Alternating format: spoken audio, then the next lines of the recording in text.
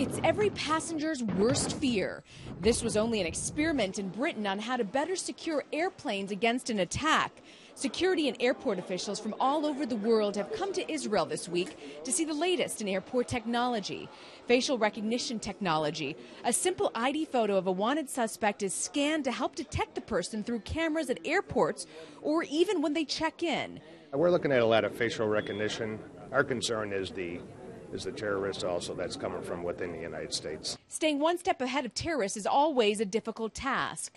One of the problems with the foiled cargo attack was the fact that the explosives you see here, the PETN, was actually placed in the printer cartridge that was inside of the printer. And what happens then is the fact that there's an entire metal casing right around the printer that allows the explosives to go undetected when checked. Tomer Benito works with the U.S. Department of Homeland Security to train airport officials. I think the biggest problem is we want to buy solutions. We don't want to invest in the human capital too much. We want to bring the people to know how better detect and hopefully better deter terrorists from doing what they do.